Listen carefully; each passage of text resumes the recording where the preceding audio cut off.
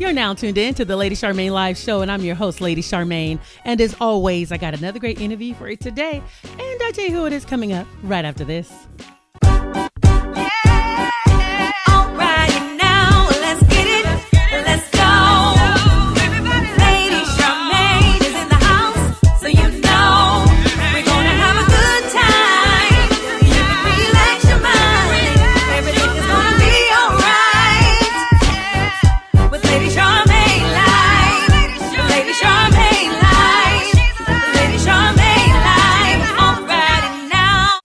My guest today is an actor and producer who has starred in films and television shows like Lincoln Heights, Grimm, The Hate You Give, Mike, and Fences. And he is here today to talk about the second season of Starz hit show BMF, Black Mafia Family. Help me welcome to the Lady Charmaine Live Show, Mr. Russell Hornsby. Welcome to the show. Lady C, thank you so much. Happy to be here. Oh, I'm so glad you are here. Well, first I want to say Happy New Year to you. Likewise, to you as well, love. Thank you. And now I hear there's some congratulations. I heard that last week you were nominated for an NAACP Image Award for your role as Don King in Hulu's limited series, Mike. Congratulations. Thank you. Very excited about that. A lot of hard work went into that, and it's great to be acknowledged by the community for your work. Yes, and then I also heard that BMF was picked up for a third season after the second episode of season 2. Congratulations. How exciting is that? It's very exciting. First, it's great, any actor, it's great to have continuous employment. That's first and foremost. Mm-hmm. But it's also good to go back home. It's good to go back to work and parts and people that are familiar to you and that that you love to work with and work that you love to do. So I'm very excited about season 3. Well, it's always nice to know that you got some more checks coming. Let's talk about that. When you know it's okay, I got a few more checks on the way. Let's keep that real. You know what I mean? My wife keeps the warm house when she knows Dave's coming home. Amen. Can I get an amen to that? But I also heard that you are a Bay Area native like myself, because I was born and raised in Richmond, California, and I heard you was from the Bay Area. Born and raised in Oakland. Mom still lives in Oakland, the same house I grew up in, right near the Grand Lake Theater. Yeah, well, that's why I got married across the street of course, Lake Merritt, and I got married right across the street over at the Scottish Rite, which I'm sure you're familiar with. So we are both Bay Area natives. Many winter balls. All right. It's the Scottish Rite. Remember those days? Yes, yeah, And wait a minute. How about those Niners, though, since you're from the Bay? What you think about those Niners? Oh, all day. Bang, Niner gang. That's me, honey. I know that's real. right. That's my team. Since I was a youth. And it's funny, people always thinking I was like the Raiders because I was from Oakland. But when I came up, I was in second grade when the Niners won their first Super Bowl, and the Raiders were gone. Mm-hmm. Remember the catch that first season? Raiders were gone. I'm like, hey, I'm a Niner fan. I know that's right. That's why I think when they moved to L.A. or something like that back in the day, and they left us, so everybody became Niners fans. Well, I know that BMF is in its second season, and right now, tomorrow night is going to be the third episode. But one thing I love about BMF, but first I want to say something about you. You, to me, are like the new dad, because the father that you played in The Hate You Give, also in Lincoln Heights, and also the father in BMF, you show a strong Black man in the household, which is so refreshing to see on television. So I just want to say thank you for the roles that you take and the character that you play in the position that you play in the family. So I just want to say thank you for the good roles that you pick.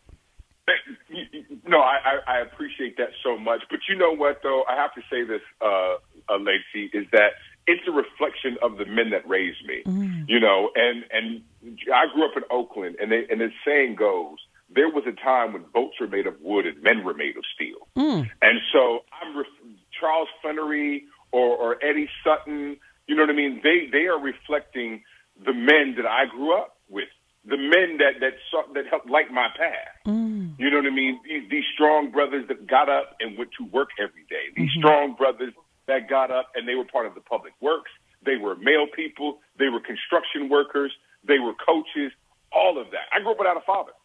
But I saw a true strong image of the Black man and the Black father when I was growing up. And so to me, it has always been my love letter to those men, to those brothers that raised me, in hopes to give, these young people a glimpse of what manhood can be like.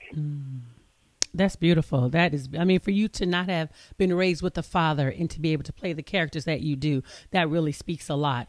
And when I think about BMF, it is a reflection of the family. And when I thought about it, I'm like, they deal with teenage pregnancy, drugs, violence, also father-son relationships, the rebellious child, the favorite child, which a lot of people don't want to talk about. Also just dealing with financial burdens regarding just supplying for simple things and needs such as bras that you need in the family. You guys deal with marital issues. You even broke out last week with the intimacy issues. It's just real life in a real family and how we deal with these situations. And so how did you prepare for your role as Charles Flannery? Did you ever get a chance to talk to Big Meech? I did. I had a brief opportunity to talk to Big Meech. I've talked to Southwest T. I had an opportunity to talk to both the sister, Nicole, and the mother, Miss Flannery. We lost the father in 2017, but I got a chance just to hear about their life growing up, what was like in the household, and also the love that the parents had for each other. She told me, even though stuff went down and went left every once in a while, she said, listen, we were friends. I loved him. He loved me, and we just had some differences, but we still love each other deeply. And that just shows a sense of mutual respect and love that they have for each other, even though, things shifted, towards the end. Now, what can we expect to see in season 2? Well, as we talked about, the first 2 episodes deal with, I think it's about how money changes you, how money changes who you are. It reveals who you are, and that'll start to come to light. I think also we're dealing with more deep-seated issues within the family and within in the marriage, and it's talking about how in all different ways the fraying of relationships, intimate relationships, and how a lack of communication brings about, and also the dearth of opportunity, the dearth of money, right? Because, Charles, being as proud as he is, he's telling his boys, I don't want that money because of where it came from. It's dirty. But also there's a domino effect when you can't pay the light bill, when you can't pay the mortgage, when the roof needs fixing. There is a domino effect in the adverse when those things begin to happen. And when that happens, that begins to affect the marriage, the relationship, and the communication. And there's a big fallout from that that will be able to, audiences will bear witness to. That'll be dramatic and fascinating, I feel. Okay, well, I can't wait because I'll be watching, of course, tomorrow night.